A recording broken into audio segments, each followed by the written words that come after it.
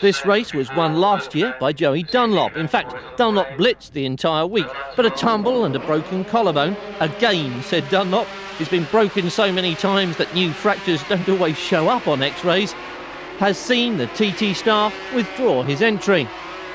Also missing out on this grid is TT and Northwest star Phil McCallen. He is here on the island and will race, but only in selected events. He's still in some pain from an injured shoulder following his traumatic tangle in the Ulster GP. A grid start for these races, and the men to watch in this 250 class must be number 1 Ian Lougher, number 2 Brian Reid, and 7 Dave Milling, and 8 Gary Radcliffe, the local man from Douglas. Leader at the moment, number 10 Lee Pullan on the 250 Yamaha ahead of Reid, Milling, and number 5 Jason Griffiths. No sign of Lougher. By Castletown Corner at the end of lap 2, it had become a three-way fight at the front between the two Manton men, Pullan and Milling, in first and third places, with Brian Reid squeezed between them in second spot. Griffiths still there in fourth place, but losing touch slightly, and the gap behind him had grown enormously. And now we're looking at the story of the race, the question whether or not Reid could overcome Pullan for the lead.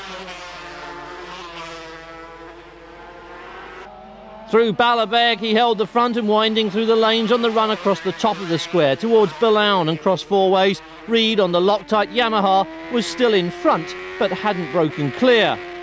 On board with Reid now, and from low down by the Yamaha's front wheel, the Billown Circuit is typically Manx. This could be the TT course. And now it's Milling, the Cumbrian rider, who's pulled up on his teammate and taken up the running in second place, while Reid still hangs on to the lead.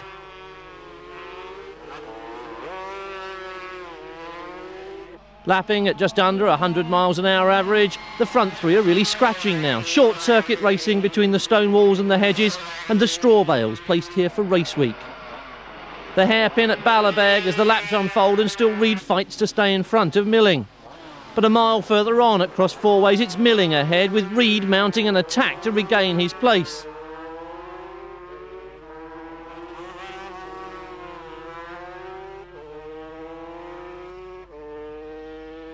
Lee Pullan in third place, Griffith still fourth, and still a good way back. And now it's Pullan who's challenging Reid, and the Loctite man's fighting to stay second as Griffiths retires from fourth place. Last lap, the two teammates race between themselves through the back markers, and David Collister lifts his Yamaha aside to let Pullan through and takes the unofficial escape road into the field. Watch it again, Collister 74 on the left of the picture, peels off and turns in on the line, sees the Yamaha goes through, picks it up, and luckily the gate is open and into the field he goes.